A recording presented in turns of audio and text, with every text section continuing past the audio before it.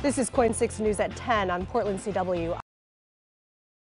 The night off. Police are investigating a crash in North Portland that killed one person and sent several others to the hospital. Our Jamie Seymour is live with what we know so far. Jamie, you're learning a homeless man rushed to help the people who were injured.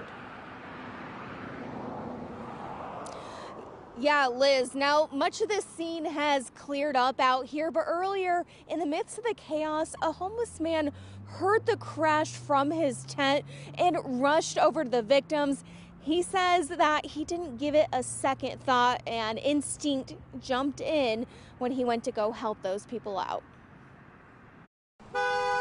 A horrific crash in North Portland Saturday has killed at least one person. John Connor was just feet away when he saw everything unfold. I heard the bang of what I think was the guy's tire blowing out as he fishtailed into the oncoming traffic. Connor says he's homeless and was working on his motorcycle in his tent near North Columbia and Peninsular when he looked out only to see the car hit another with no time to get out of the way and quickly jumped into action. I just ran over to the car and started cutting the passenger's seatbelt off because I could smell a little gas. Wasn't sure if it'd go up or not. Much of the driver's side of the car was torn off in the crash, and it wasn't until Connor pulled the passenger out that he realized the driver was on the ground. But it was too late. I tried to get some stuff out to put pressure on the wound, and by the time I did that, he was gone. He says the passenger appeared to have a major concussion and was in shock, wandering off before first responders got there and took him to the hospital. Police say the truck that was also involved had 5 people inside, including 3 children. While it's unclear how they're doing, all were taken to the hospital. Unfortunately, Connor says it's not the first time he's seen a deadly crash in that area, but it was a no-brainer to try and help. Living on the streets for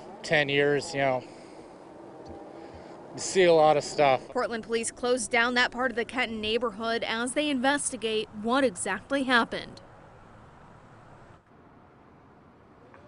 Now, Columbia has reopened traffic between Peninsular and Argyle, so cars are able to move back through this area. This is the 26th major crash Portland police have responded to this year, and the 3rd within 24 hours. This also marks the 21st traffic-related death in 2022.